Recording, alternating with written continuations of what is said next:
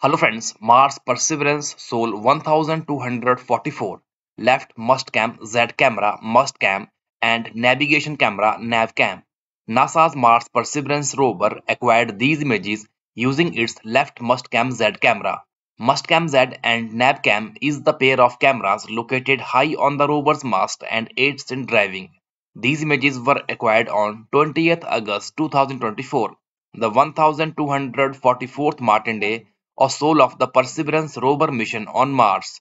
Image credits NASA JPL-Caltech ASU. A key objective of Perseverance mission on Mars is astrobiology, including the search for signs of ancient microbial life. The rover will characterize the planet's geology and past climate, pave the way for human exploration of the red planet, and be the first mission to collect and cache Martian rock sample.